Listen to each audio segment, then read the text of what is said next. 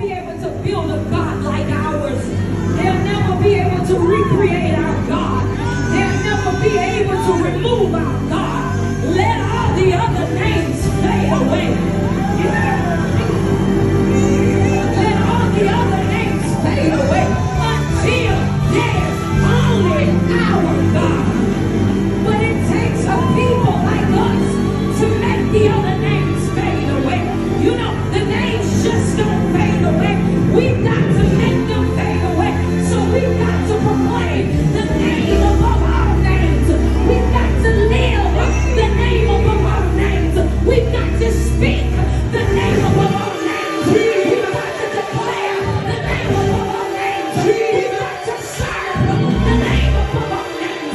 And when we do it, other names have to fade away.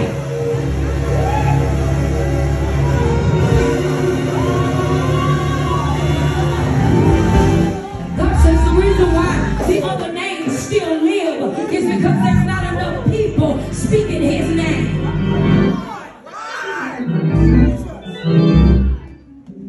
So the reason why there's so many gods is because everybody's not speaking the real God. So if those names are going to fade, we've got to make them fade. We've got to make those names fade away by proclaiming the one and only. The one and only. The unmatched. The true champion. The warrior. The king above all kings. The Alpha and the Omega. The beginning and the end. The first and the last.